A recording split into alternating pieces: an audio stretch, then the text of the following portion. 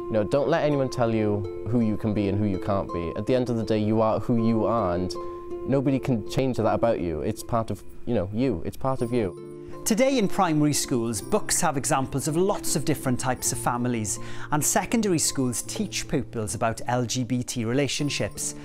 But when I was in school, that wasn't the case, and that's because of something called Section 28. So what was Section 28? It was a law that was passed in May 1988 and banned councils and schools from promoting homosexuality. Because it wasn't clear what promoting gay relationships meant, many teachers felt unable to talk about anything relating to gay people, and it made it very hard for gay people like me going to school at this time. Grŵp bach iawn o ffrindiau dy fi. This is Connor. He's 16 and came out when he was 14 years old. So, Owain, how did Section 28 actually affect you as a person?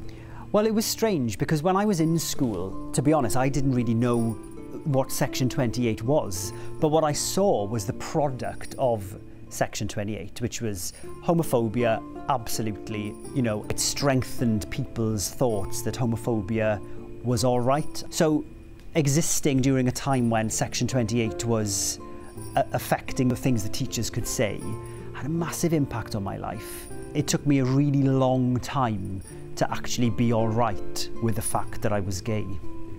How did, Section 28 and the way that things around you, how did that affect you coming out to your family? It definitely delayed it. I didn't think that I would be accepted.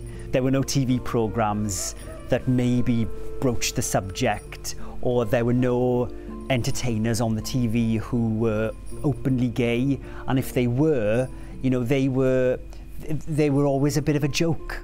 So it definitely took time for me to come out to my family.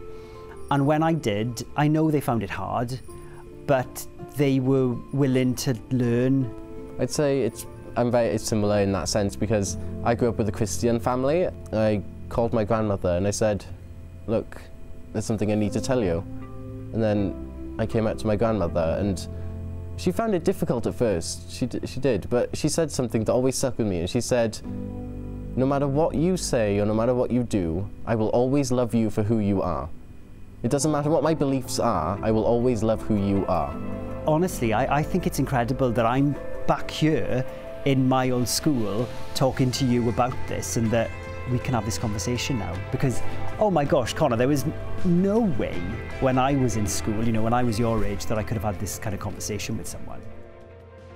When I was here, my registration class was all the way down there. It's been 20 years since Section 28 was repealed, and a lot has changed since then. In the year 2000, the Scottish Government got rid of the law, and then 3 years later, in 2003, England and Wales also scrapped it. Those who supported the law have also since apologised. Now, children growing up in England, Wales and Scotland will learn about all different types of relationships and sexualities, although it's not compulsory in Northern Ireland. While there's still a long way to go, I'm just so glad that young people like Connor can now be true to themselves and love whoever they want to. Everyone has a right to their own opinion. They can have that opinion, that's fine, but you shouldn't let that bring you down. You shouldn't be scared of it. You shouldn't be scared of who you are, and that you are beautiful just the way you are. Absolutely. I'd say that. Completely agree, completely agree. Thanks, Owain and Connor. Well, you can find out more about Section 28 and watch a longer version of that interview online.